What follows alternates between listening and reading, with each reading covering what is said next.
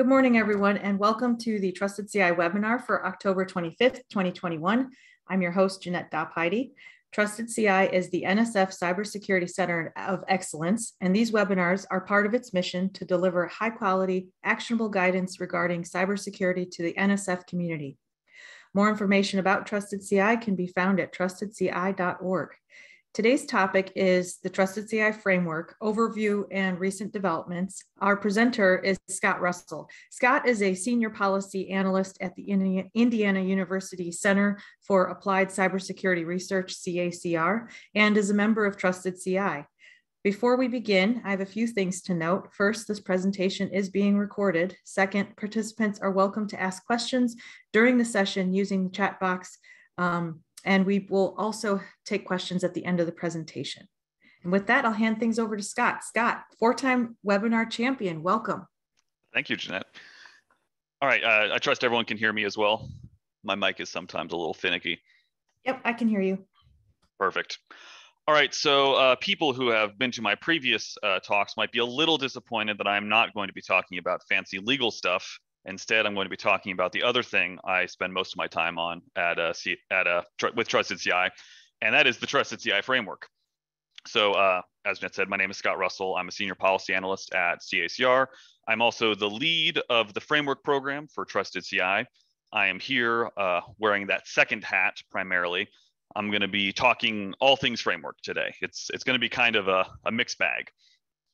So to start things off, I'm just going to give a quick intro to what is the Trusted CI framework, a little bit for people who are unfamiliar. Not going to go into exhaustive detail.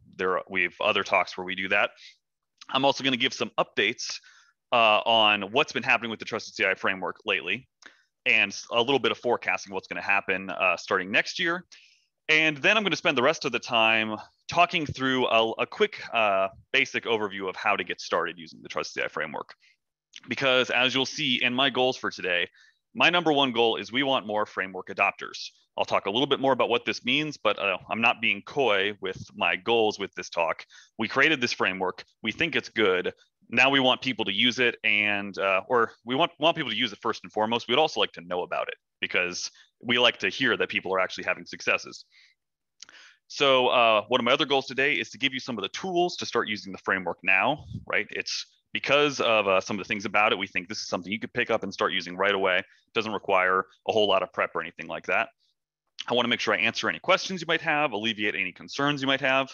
So I will take questions at the end. I will also probably pause throughout and keep an eye on questions throughout. But if you have questions, feel free to throw them out there, and I'll be happy to try and answer them as quickly as I can.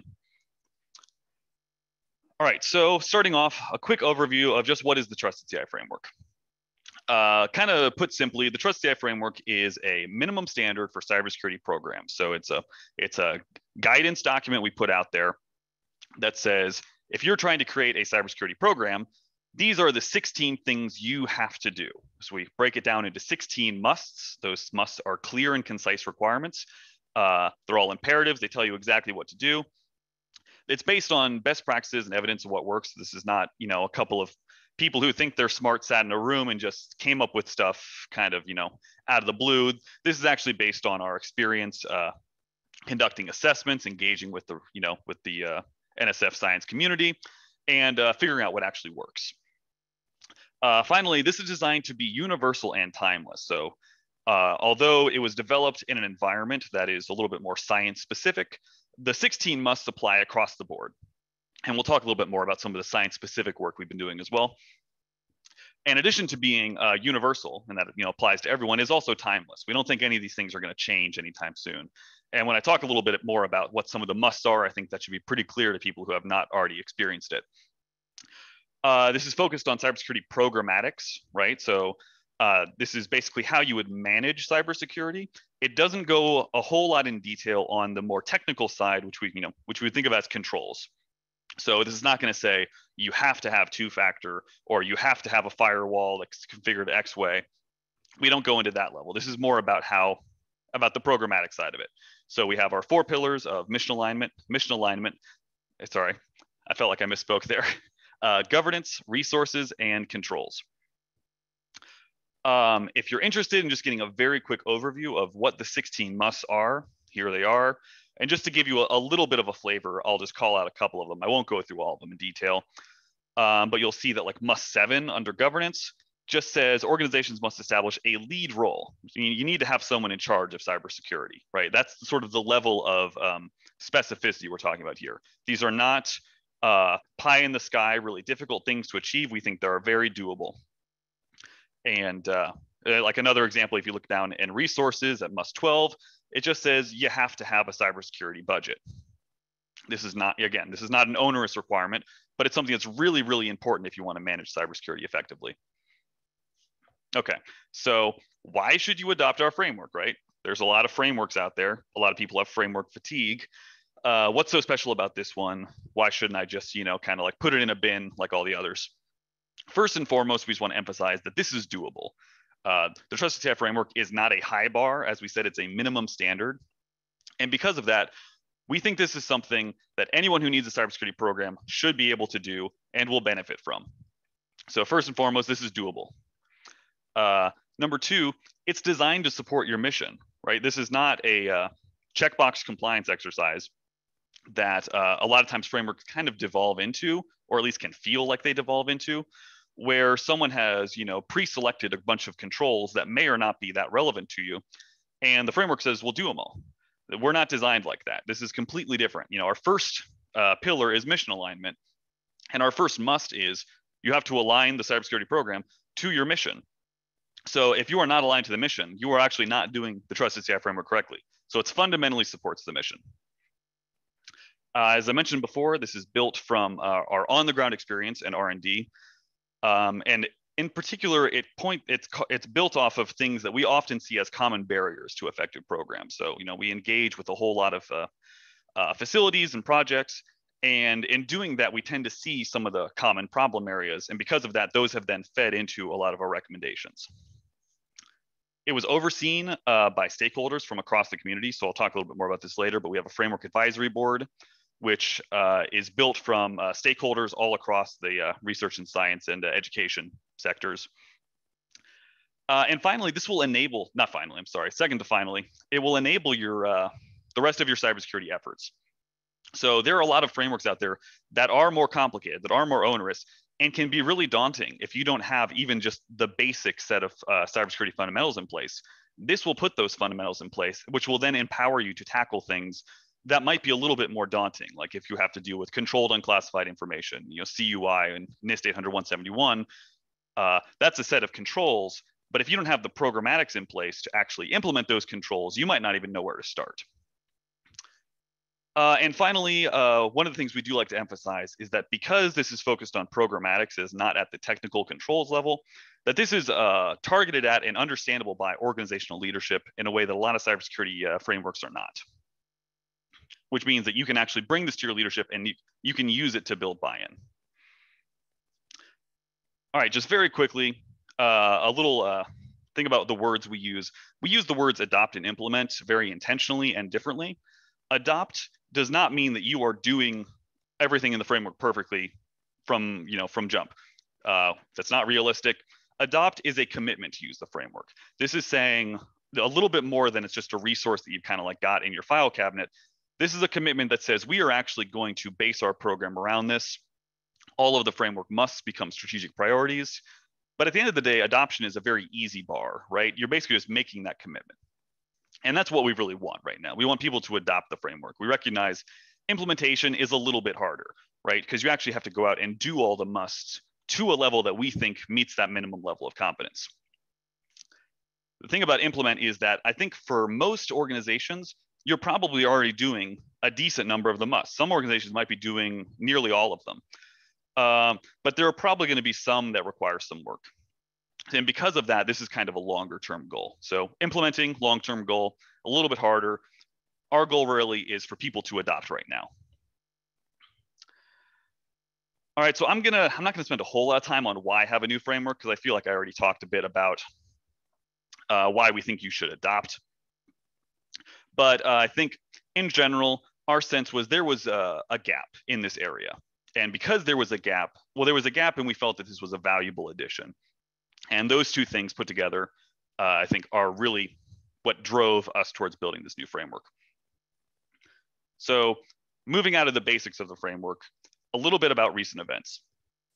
So earlier this year, we published our first framework implementation guide for research cyber infrastructure operators. And that sounds like a mouthful. I'll walk through what all of that means. Framework implementation guide is basically a audience-specific deep dive into how to go about implementing all of the 16 musts.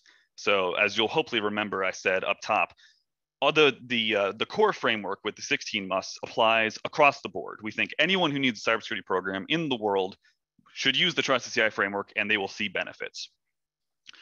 But if you are in a specific sector, exactly what each of the musts means might differ. You know, if you're in science, it's going to be different than you're in finance or something like that. And because of that, we created these audience-specific deep dives that will give you a whole lot more detail about how to actually go about implementing these things. So they include, you know, roadmaps. You know, what is the first thing I do? What's the second thing I do for this must? Tailored advice about challenges. So again, because we have a lot of experience engaging with this community, we've seen a lot of the common challenges and we have thoughts about how to overcome them. And pointers to resources. And in some cases, we'll make more specific recommendations. So like, for instance, must 15 says you should adopt and use a baseline control set. Now, it doesn't actually say which baseline control set, it just says you should pick one and use it, right? It should be made by a third party, so you're not hand picking all your controls. But there's a bunch of them out there. You might pick one, you might pick the other, and there's good reasons for both. When we go into these audience-specific deep dives, we'll say, you know what, we think for this community, you should really use, you know, in this case, the CIS controls. We think for a bunch of reasons, that's the best option. So you get stuff like that in framework implementation guides, which we often call FIGs, lovingly, FIG. And this one was targeted at research cyber infrastructure operators. I won't give you the full mouthful of what that definition means. It's in the FIG document though. But basically it's kind of what the name implies. If you are operating research cyber infrastructure, you are probably a research cyber infrastructure operator. Real quick, we got a question here, Sure. Scott. When considering what framework to adopt or implement, what if you have no choice but to be in compliance with other more complicated and daunting frameworks, for example, NIST 800-171, CMMC? Do you recommend still leveraging CI and direct support of these required ones? Yes. Okay, that's a very good question. I think one of the things I should emphasize, if I haven't already, the Trusted CI framework is not in any way exclusive as a framework. It is relatively light touch. It also coexists very well with I think every other framework. I'm not aware of any frameworks that we do not coexist well with. So the examples you gave, like NIST 800-171, I think is actually a perfect example of an area where the Trusted CI framework would be overall a net benefit. Because, like I mentioned, 800-171, when you break it down, is basically a control set, right? It's built out of FISMA. It's focused on confidentiality, all that kind of stuff. But it's just the controls. And if you don't have some of these other programmatic fundamentals in place, you might really struggle to actually go out and implement those controls in order to get, you know, your contract or your grant, whatever is actually requiring 800-171 for you. Same with CMMC. CMMC has a little bit more on the programmatic side, but still is very controls focused. You know, with level 3 is basically 800-171. So these are all examples where we think having that programmatic underpinning in play will really help you when you actually have to go out and get either the leadership support or the resources or the people to actually go and implement the controls that are being required. So no conflict. We think that's a perfect example of where the Trusted CI framework would be really helpful. Of course, even if you don't have any like compliance driver motivating you, we still think this is a good idea, right? Because cybersecurity is a good idea, right? That's at the core of it. And that's why we say the first must is being tailored to the mission. So cybersecurity should never be bad for the mission, because the first thing we say is you should make it good for the mission. All right, so quickly just talking a little bit about a couple of other resources that are out there. So I mentioned the FIG, which is a very big document. Like, it's an audience-specific deep dive. It's not a document you would sit down and read cover to cover, probably. I mean, some people might. For most people, it's more like like an encyclopedia. When you've got a question about a specific must, you turn to that page and you spend a little bit of time on just that one. A couple of other resources we got available. We recently updated our Master Information Security Policy and Procedures, or MISP, template, which is just very useful. We think it's one of the few policies that basically every organization should have. Same with the incident response policy template. We recently updated that. That's another one we think everyone should have. We also recently added a new cybersecurity program strategic plan template. I'm going to end up talking about this more a little bit later, so I won't talk about it now. But those new ones and all of our pre-existing templates are all available at the TrustedCI framework on the TrustedCI website at the link available here. And across the board, we're just always interested in feedback on, what are you using? What are you having successes with? What challenges are you facing? Are there other resources or other templates that you think would be very helpful that we don't currently have? Really interested in all that kind of feedback. Okay, so a couple more current events. So this past year, TrustedCI has been engaging with Noir Lab, an NSF major facility, focused entirely on framework adoption and implementation. So Noir Lab came out officially as the first, sorry, I should rephrase that. Noir Lab is the first official framework adopter, right? They strategically played that with us, and such that then we immediately started an engagement that was focused on evaluating their cybersecurity program posture and reviewing their adoption implementation of the framework. So that was the first half of this year. We delivered an assessment report right at the midpoint of the year in July. And then the second half of the year, we've shifted the engagement to monthly workshops, which are designed to help Noir Lab take action on the highest priorities identified from that assessment report. And because all of this is based on the framework, all of the actions we're helping them with are basically taking steps to improve their implementation of some of the 16 musts. This is just a generic, tell us how you're doing with the framework. I already kind of talked about this. I think the important thing to understand about the Noir Lab engagement, though, is that starting in 2022, we are piloting a new approach we're calling the framework cohort, which is built on the success of the Noir Lab engagement. So again, the Noir Lab engagement was our first engagement where we focused entirely on the framework. How are they doing with the framework? And we think it's been hugely successful. Anyone who attended the recent NSF summit that we had would heard, Chris Morrison, who is our primary contact there, talk about the engagement and the successes that they've been having, in their own words. So we want to build on that success, but we also want to expand our ability to help people adopt and implement the framework, because our traditional engagements are one-on-one. They take maybe 6 months or something like that, and that just doesn't scale very well. So our goal is to create a new approach that, instead of engaging one-on-one, engages more 1-on-5, 1-on-6, something like that. But it's building off of that same model of the Noir Lab engagement, where we focus on monthly workshops where we have working sessions. We really work in depth on some musts, and then kind of like send them away with homework. And just because it helps us scale much more effectively. Because as I mentioned up top, our number one goal across the board is we want more framework adopters and we want more framework implementers. A couple of the strengths about the cohort approach: you get to learn from other major facilities. So instead of a one-on-one engagement where you only kind of have your own solutions, you get to hear from peers about what are they doing, what successes are they having, what challenges have they had to overcome, maybe pitfalls to avoid. You still get to benefit from the in-depth guidance of having TrustedCI engaging with you directly. It's also a lower time commitment than a full assessment. So the pilot will start in 2022 in January. It's a 6-month period. We're targeting 4 to 6 facilities for this initial pilot.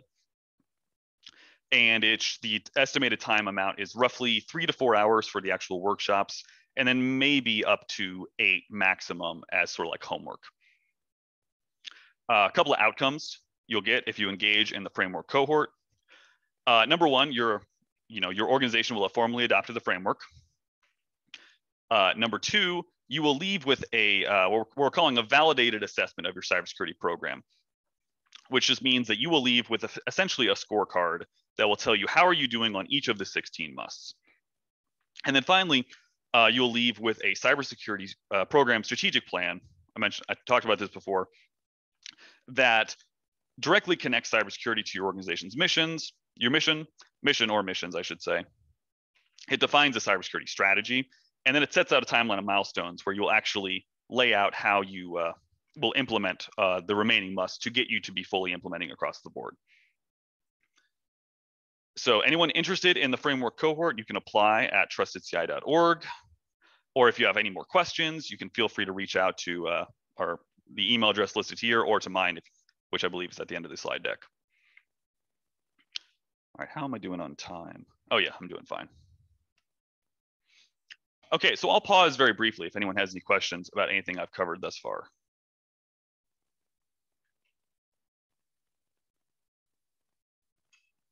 And if those of you who are watching, I posted those links in the chat. So if you want to grab those to follow up on later, you're welcome to do that. Great, thanks, Jeanette. All right, well, if there are any questions, then, wait, now I see one just popped in. Yep, what if the organization is a regional environment with multiple institutions? Yeah, that's a really good question. This is one of the more common cases that we've seen in like the science and research worlds are these sort of collaborative, multi-site, basically complex organizational structure organizations. And well, one, we think the sort of like the easy answer, which may or may not be helpful to you, is if you need a cybersecurity program, then we think you should use the Trusted CI framework. Now, technically, not everyone needs one. There are some smaller projects that are embedded within larger organizations. If your larger parent organization has a cybersecurity program of its own, you might be so fully protected by that you don't need to do anything special. Like you don't actually need the formalization of your own program because mostly kind of the parent organization is taking care of it. Now, if that's not the case, and you are instead just a multi-institution collaboration, but no overarching parent, you probably still need a cybersecurity program. It'll just be a little bit more complicated because you have to grapple with the various, you have multiple institutions, and so all of them kind of need to come together and agree on, who is going to be the cybersecurity lead for this collaboration. And there are a couple of other sort of edge cases like that where some musts will be just a little bit more complex because of the complex organizational structure you're dealing with. But at the end of the day, the musts still stand. Like the reason for having them is still very important. So I would say definitely still an appropriate use case for the Trusted CI framework. This is an area that we recognize, though, it's a little bit more complicated. It's, I would say, kind of on the short list for when we create another so we mentioned we have these audience-specific deep dives, which is the Framework Implementation Guide, or the FIG. The first one was for research cyber infrastructure operators. If we make a second one, I would not be at all surprised if it is focused on multi-institution collaborations, because there's just a lot of unique details there. Oh yeah, great question on the cohort. I'll back up to this. I believe, and one of the other Trusted CI people in the chat can correct me if I'm wrong, that the deadline for applications is November 12th. That's what the website's saying. Yep. Okay, perfect. So please get your applications in as soon as possible, right? We already have a couple of good ones in, so act fast, because again, we're targeting a relatively small number of institutions for the first pilot. All right, and with that, I'll move on. So the final section I'm going to try and talk about today is basically steps for getting started. So I said the framework's great. We all think you should use it. You might be thinking, okay, but what do I do first, right? Help me out a little bit. So that's my goal for the next 30 or so minutes, is to just walk through what we think like the first 3 steps are for basically any organization that wants to get started using the framework. I apologize a little bit in that I am compressing what was a much longer and more fleshed out training from a couple of weeks ago into basically a half-hour time slot. So I might be rushing a little bit, and I'm going to be skimming over some details. But this is something that if you're interested, feel free to reach out, and we can obviously talk more about it. All right, so getting started, a little bit of context. The big point here is you're not just going to implement all 16 musts in one day, and you almost definitely are not going to make progress on them all simultaneously, right? You're basically going to have to pick and choose a couple to make progress on, and then pick a couple that you're going to do later. And because of this, well, I mean, and the second key point is that the specific musts you pick are not going to be the same across the board. Organizations vary. There's no correct order to doing all 16 musts, because of a bunch of different factors that may affect your organization. And we'll talk about some of these, but where are you in your life cycle? Are you operational or are you in the construction phase? What's your mission? What are your current levels of cyber capability? Have you had any incidents recently? Are you facing like particularly acute threats?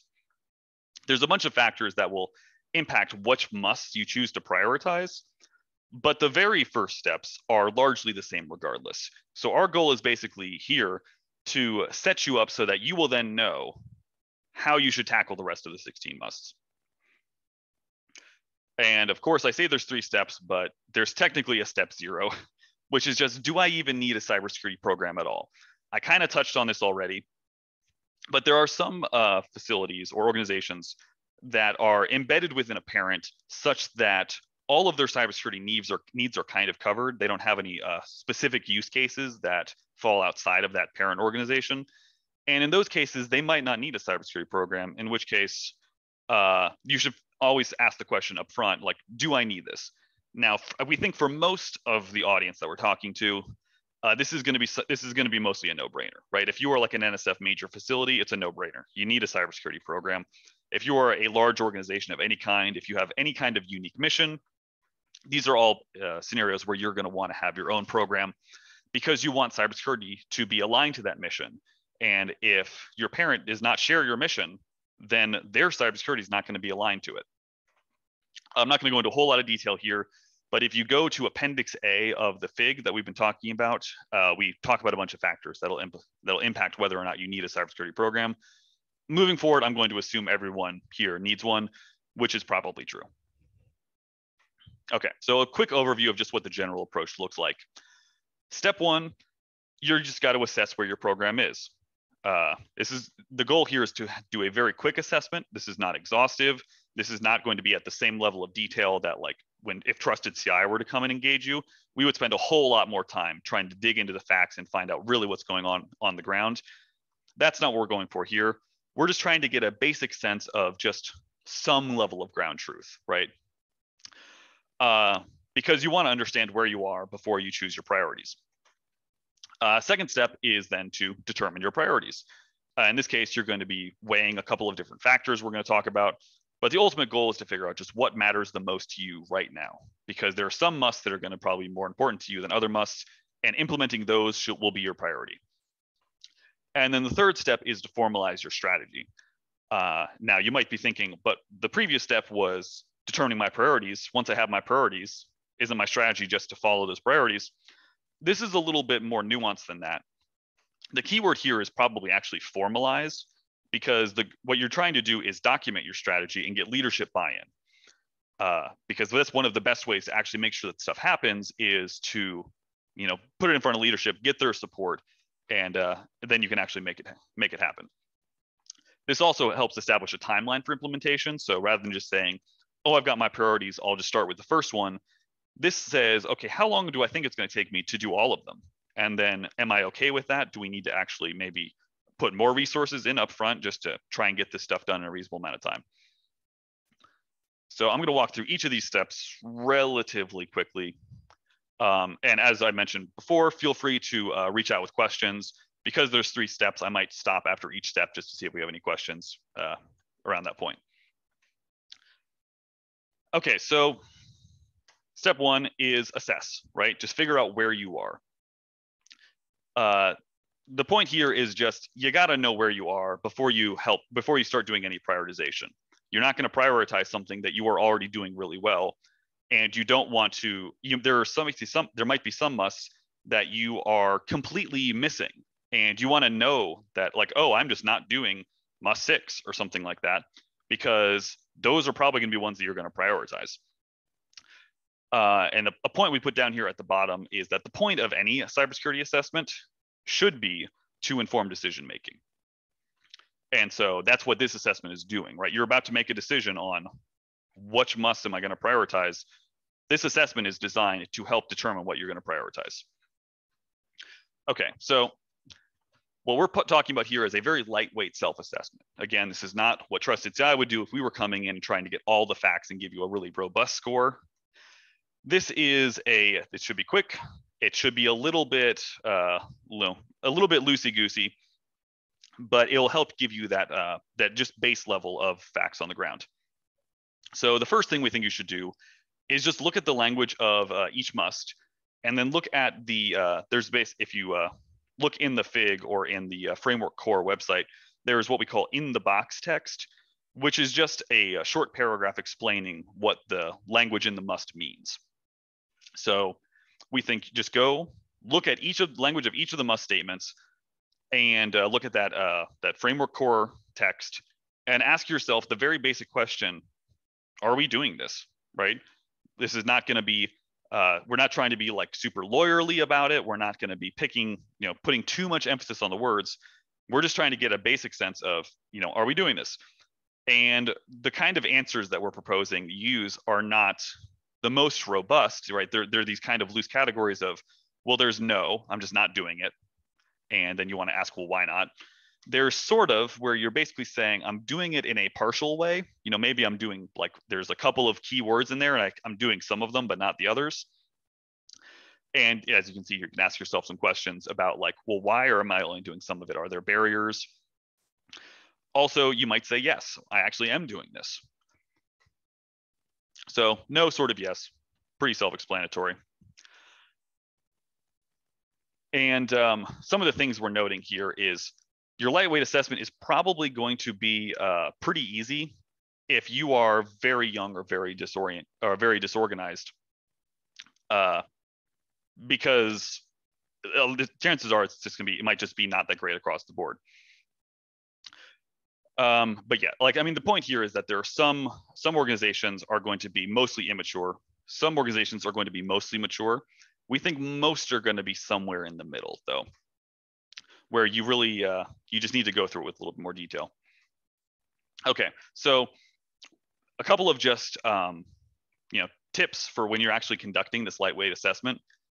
Step number one, just write it down. Right, actually write down what you're talking about. Don't just do it in your head. As you're gathering facts, write down those facts. You should write down, who said it, what did they say. Again, you should focus on the facts. You want to be honest about what the facts are, right? No one. This is not an external audit where you're trying to get approval to do something you want to do. This is an internal evaluation. So there's no value in lying to yourself. And one of the things we often find from our engagees is that they will always tell future engagees, just be honest, right? This is, there's no value in having ego about what your score is going to be. You just want to get as honest the facts on the ground, because that'll help you prioritize what actions to take. You should definitely discuss, you should probably have multiple inputs. Don't have just one person do it all. Talk it out with other people. Definitely use the framework implementation guide as a reference tool. Even if you are not technically a research cyber infrastructure operator, there's still going to be a lot of good context and likely a lot of good advice in those documents, even if it is not specifically targeted at your community or sector. And then finally, use whatever outputs you get to help drive decision-making. And then, of course, don't, as I mentioned before, think of this as an audit or a score or anything like that, right? This is an internal evaluation just to help you make decisions about priorities. Also, if you are reading the FIG, we think there's a lot of great advice in the FIG. You don't have to treat it all as mandatory. Technically, the only things that we think are mandatory if you're doing the framework is the language of the must, right? It says you need to have a budget. It doesn't mean that budget has to, be itemized to the nth degree and have tons of detail and it has to be a certain amount. No, it just says you need to have a budget. And finally, don't let the perfect be the enemy of the good. This is just always good advice. That even if your score is just okay, say, okay, I got a pretty good amount of information. I'm going to say we got a sort of. I'm not going to round myself up. I'm going to be honest with where I think my grade is. Now, if you want to get fancy, and we don't necessarily recommend that you do, but if you want to know kind of how Trusted CI has done these, or at least how we did it with the NOIR Lab engagement, we have these things called must implementation ratings, where we will look at an engagee and we'll give them a score from the range of not implementing to developing to implementing to optimizing. These are mostly self-explanatory, but not implementing means you're just not doing the must. We found little or no evidence that there's any systematic progress towards that must. Developing is kind of like that sort of, where we're saying, look, there is some progress, but it is definitely not complete yet. And so there's work that still needs to be done here. Implementing means you have met that base level of competency. Doesn't mean that you're like a master or anything, but it means you've met the minimum standard that we've laid out. Optimizing means you're going above and beyond the minimum standard. So, and then you can see over here, we've got a completely, arbitrary set of scores we made up for a sample organization. These are not in any way reflective of reality, but it gives you this scorecard that helps you get a better sense of just where is my organization? Am I mostly in the green? Am I mostly in the red? Is it kind of a mixed bag? Because we found a lot of times having that visual reference can be very helpful, whereas just kind of reading facts can be a little numbing. This is a good way of quickly communicating a lot of information. All right, so I'll pause really briefly there if there are any questions about the assess step. I realize I'm going kind of fast and I apologize.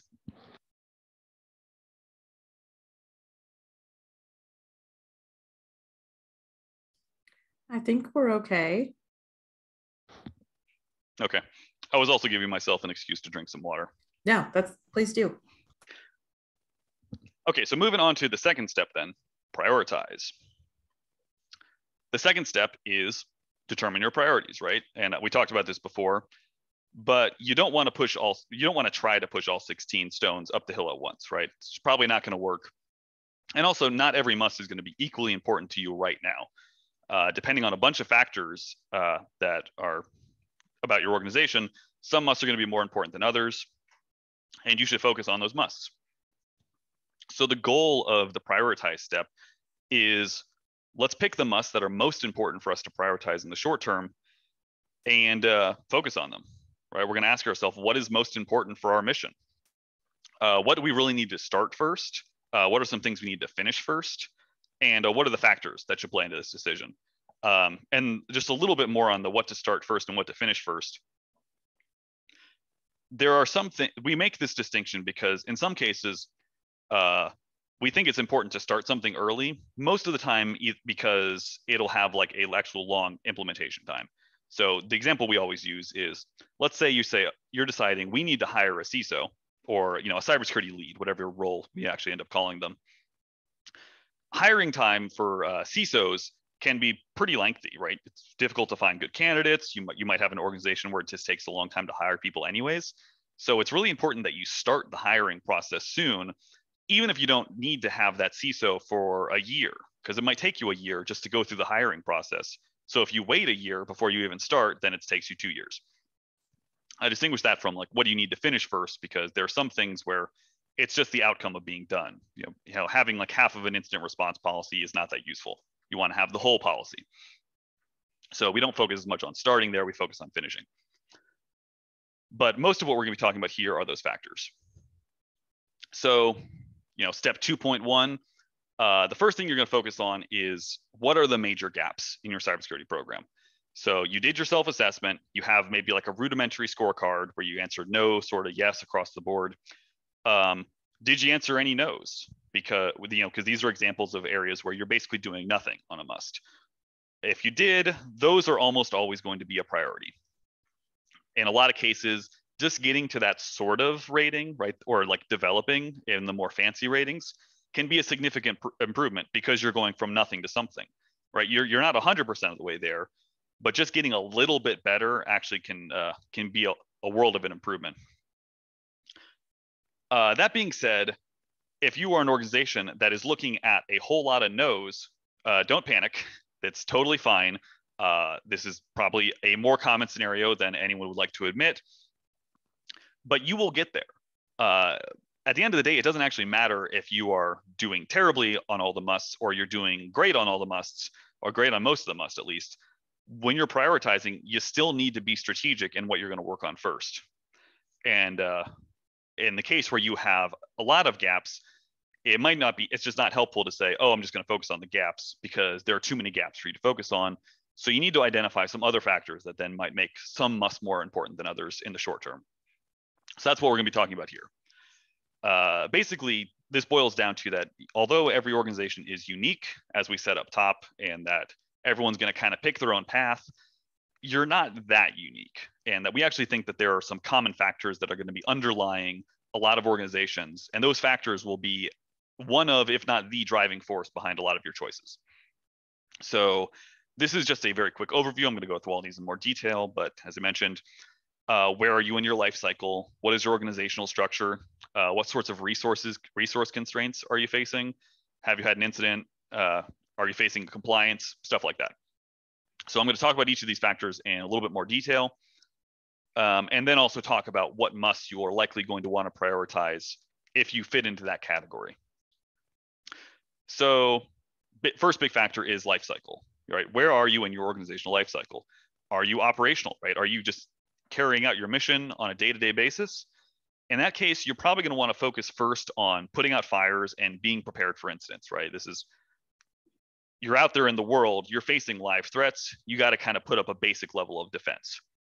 So we think in that case, you should focus on getting must 15 good. This is establishing a baseline control set. Must 9, in particular, your incident response policy, because incident response is one of those things where you definitely want to be prepared beforehand. Incidents can be very messy scenarios, and if you have not practiced and you are not prepared, it's very easy to kind of run around with your hair on fire and not get a whole lot done, and that can make incidents a lot worse. And must 13, personnel. You might just need more people to actually be prepared for implementing all the stuff you need to implement because you're live and operational. Whereas if you're in construction, you actually have just more time. And because you have more time, you can focus on some of the things that tend to be hard when you're operational, but are much more effective if you get at them early. So one of the ones we like to emphasize is must 1, mission focus.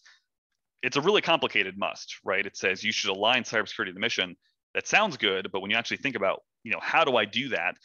It's challenging, right? It's a constant struggle to get that just right. But if you are in construction, you've got time to start early. You can actually put that mission focus into all of your decision making, so you don't have to go back and try and change things later. Similarly, must 3, information assets. This is about documenting your information assets. You might think of it as like one of the basics is having an asset inventory. Asset inventories are notoriously difficult. For any live organization who has had to deal with this knows it's a little bit of a mess. There's no tool that just automates it as well as we would like. There's always going to be a lot of manual work, putting stuff in spreadsheets. And it would be much easier, everyone agrees on this, if you started early and you had an inventory process that just caught everything from the beginning, rather than waiting until everything is out there in the world and then trying to chase it all down. So if you're in construction, great time to focus on must 3. All right, another big factor, this actually goes back to one of the questions we had earlier about sort of like multi-institutional organizations. But what is your organizational structure? Are you embedded within a parent organization? In that case, you probably have resources you can take advantage of, right? This is a case where you are embedded within a parent organization, but you still need your own cybersecurity program. In these cases, though, you still want to make sure you're maximizing the value you're getting from that parent organization. So we recommend focusing on the musts that are focused on those types of things. So must 2 is stakeholders and obligations. It's making sure that you have that relationship with the parent organization really solid. And must 14, which is about taking advantage of external resources, because you don't have to do everything internally in your cybersecurity program. You can have third parties help with that, or in this case, parent organizations. That's if you're embedded within a parent organization. If you are a standalone facility, you're probably on the hook for just about everything. And because of that, you might be focused much more on your controls, because you don't have any inherited controls from your parent organization that maybe flow down that like passively protect you. You're actually on the hook for everything. So you better make sure your controls are pretty good. And then finally, if you're a multi-institutional or collaborative entity, as we were talking about earlier, a lot of the musts you're going to want to focus on are probably going to be coordination focused. So again, must two, stakeholders and obligations, making sure you have all of the different institutions accounted for. Information assets are going to be much more challenging because you have to figure out who owns what and what policies apply to what assets. With multi-institutional organizations, that's just a much more complicated endeavor. Risk acceptance will be more challenging because there's multiple institutions and each institution probably has its own risk acceptance policy. So you got to figure out how those kind of coalesce for the collaboration. And similar with policy, if every of the member institutions has their own policies, but then there's also policies that apply to the collaboration, you need to figure out the overlap, which policies apply when, where are there potential gaps that need to be covered. Those are all things that are going to be much more challenging if you're in a multi-institutional situation. All right, another factor that's going to be pretty common is if you don't have any resources, right? This is another pretty common problem I think a lot of people have. If you're facing resource constraints, your focus is then going to be on trying to get more resources. So we mentioned making as much of use as you can of external resources, particularly free ones. There's a surprising amount that's free out there, and you want to take advantage of that, including a lot of offerings that Trusted CI offers. You want to build leadership buy-in and involvement. This is going to be through must 5 and must 6. Because if leadership is involved, leadership typically controls the purse strings. That way you'll actually be able to maybe get some more resources to then carry out the rest of the musts you need to. And then you want to focus on increasing and formalizing resources. So must 11 is about dedicating adequate resources to the cybersecurity program. And must 13 is about having personnel resources, because you need people to do the stuff and you need to have the actual money to go out and do it. And then I kind of jokingly say, if you have too many resources, then you have nothing to complain about. Your life must be nice. Okay, last two factors really quickly. I realize I'm running short on time here. The first one is if you've recently experienced an incident, you want to focus on, one, any lessons learned from that incident. So that'd be must 10, evaluation and refinement, because you want to take action to basically remediate whatever problems you found from that previous incident. Must 9, you want to make sure your IR policy is up to snuff. If you didn't have one, this is a great time to get one. If you did have one, this is a great time to revise it based on any problems you may have found. Now, it could be your IR policy just was amazing, in which case, great job. Focus on some other stuff. Final one will be information assets. I think anyone who's had to deal with an incident knows it's really hard to know if you've, like in the case of an incident, the first thing you want to know is, well, what stuff do I have and what is its status? How far does the incident spread? And if you don't even have that basic understanding of your information assets, it's going to be really difficult to do that base triage. And then finally, the last factor I'll talk about here is compliance. So if you recently or anticipate having compliance, for example, controlled and classified information, the cybersecurity maturity model certification with the Department of Defense, export control, GDPR, which is a European privacy law, all of these are basically just compliance regimes that maybe or do affect you.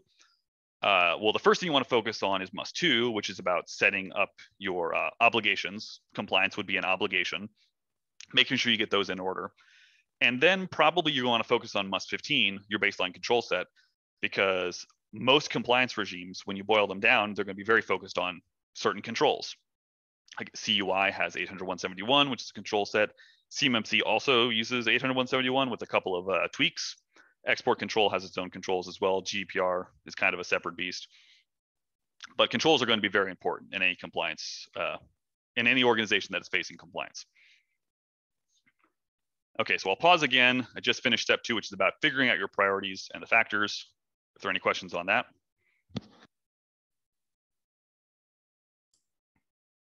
No questions yet, but those of you who are watching, one of the attendees posted an IT asset manager that they use and recommend. So if you're in need of an IT asset manager, go ahead and click on this link that was posted in the chat. I think you can continue. Thank you. All right, great, thanks. All right, only 9 minutes left, so I'll rush a little bit. Last step, step 3, is strategize. Or as I said before, formalize your strategy. The context here is that having a strategy is good. Having a strategy that has that is formalized and has organizational buy-in is significantly better. So the goal here is not just to have a strategy, but it's to make it nice and formal and to build that leadership buy-in to help you actually achieve the strategy. So a couple of things that this step is going to focus on is you want to very clearly draw the connection between cybersecurity and the mission. This is something we talk about a whole lot, but in practice is sometimes a little bit more difficult. And so we want to give you a tool that will be, we think, very helpful in communicating that connection between cybersecurity and the mission.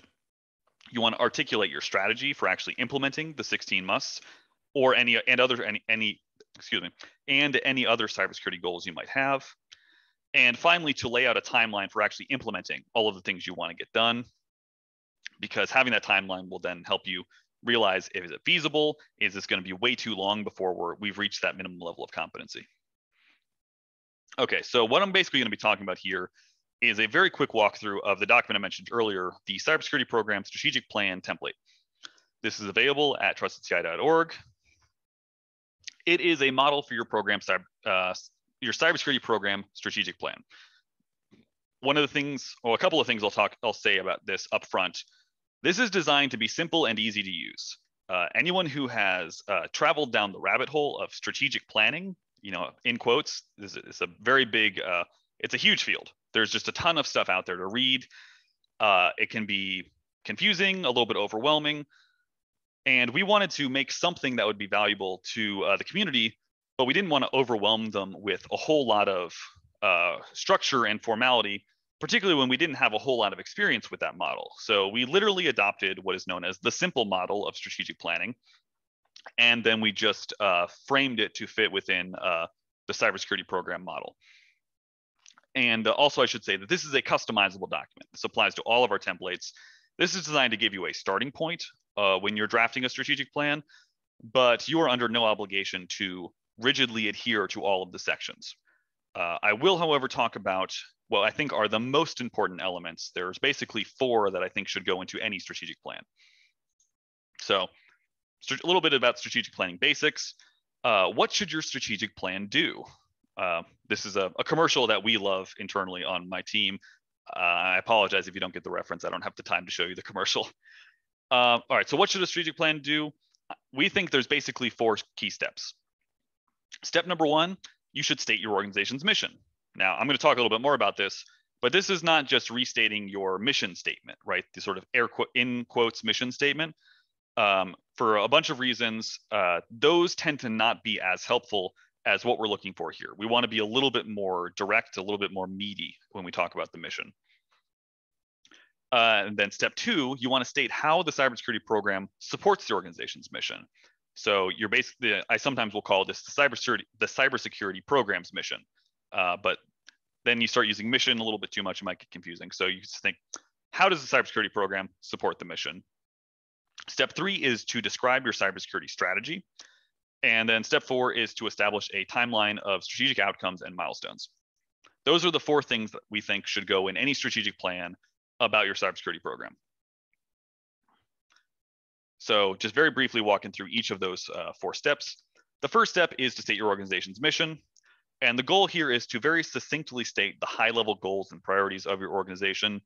As I mentioned before, this is probably not going to be the more fluffy mission statement, because mission statements can serve a lot of purposes, which are not always about communicating internally what is the mission. They can be externally facing, kind of like marketing tools.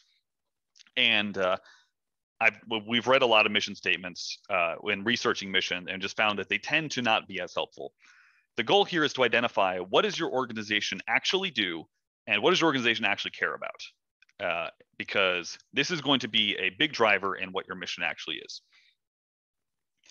And another tool that another concept that we think is helpful here is the concept of mission decomposition, which just means that mission is complex, right? If you are a university, right, your highest level mission might be a couple of things, right? It's you want to, you're teaching students, you're engaging in research, and maybe a third thing, right? And you might say, those are my 3 strategic missions at the highest level.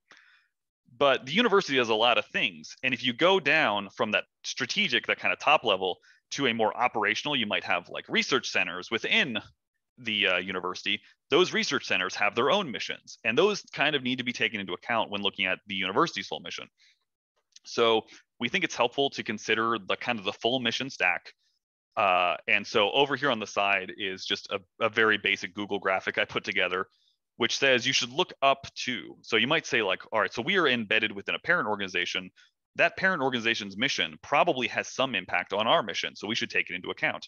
But also we might have, subunits beneath us that also have their unique missions. Those need to be taken into account too. And then you kind of want to compile all these together to create just a very basic understanding of what is the mission, what is the stuff we care about the most. Once you've got that kind of a little bit messy discussion out of the way, the next step is much simpler, which is how does the cybersecurity program actually support that mission? And I just gave a couple of basic examples here. The cybersecurity program might be focused on protecting the integrity of scientific data and data flows, right? Making sure that the data that we collect is accurate, not being maliciously or unintentionally altered. It could also be about ensuring the availability of high uptime scientific equipment. Or it could be about providing security as a service to a bunch of smaller projects that are beneath you. So I think most people probably here, if you're a cybersecurity person, you will understand how your cybersecurity program supports the mission. The goal here is then to draw the connection between what the cybersecurity program does with that mission. So you state the mission, and then you state, and here's how the cybersecurity program enables that mission. The third step is about stating a strategy. So we know what the organization's mission is. We know how the cybersecurity program supports the mission. What is our strategy to actually achieve that? So this should be directly tied to the previous step.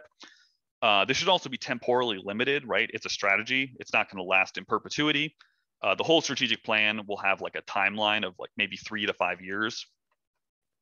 But the goal is, what is our focus? What is our strategy right now?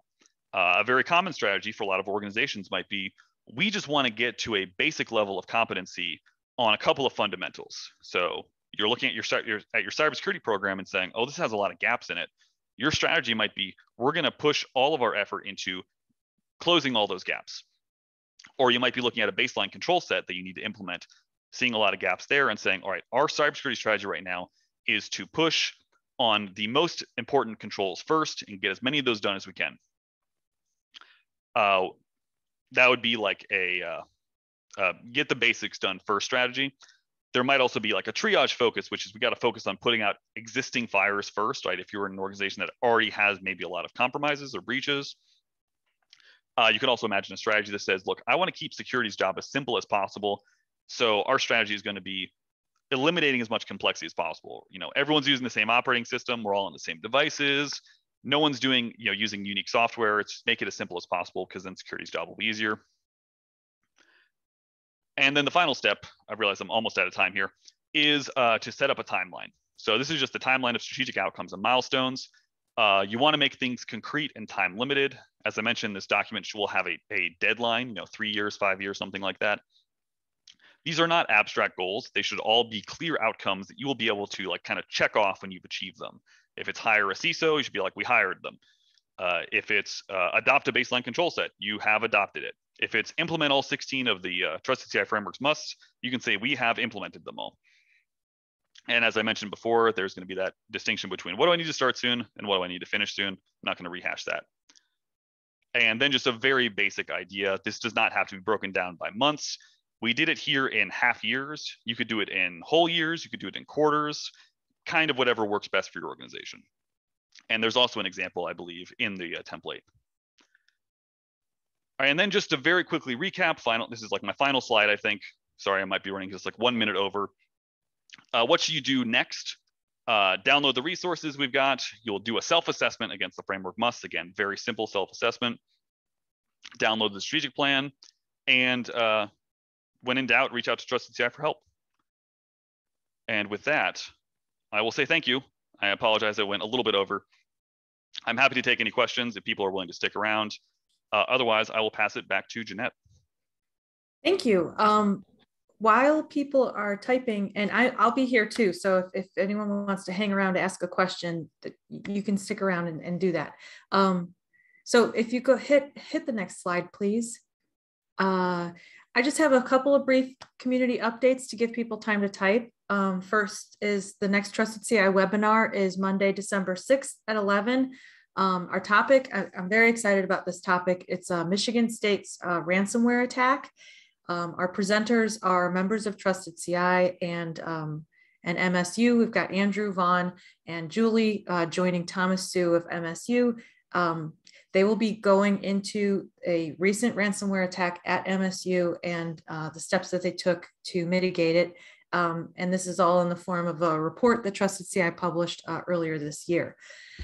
Also, thank you for joining us at the 2021 NSF Cybersecurity Summit. Stay tuned for updates to the webpage for archived slides, videos. Any announcements will probably be communicated and linked there. And for those of you who are attending, we'll see you at SC 2021. So that's, I believe it's a hybrid event this year. It's down in St. Louis. And we've got a few Trusted CI people presenting there. I've got some information about it on our home page at trustedci.org. And with that, I think we'll wrap things up. It looks like people are saying thank you. If they have any questions, they can always reach out to you and the framework team. So we'll leave things at that. Thank you again very much, Scott, for presenting. Any final thoughts? No, just thanks for having me. Great. And thanks to everyone for attending. Yeah, thank you. Thank you for attending and watching this presentation. With that, I'll end things. Everyone have a great day.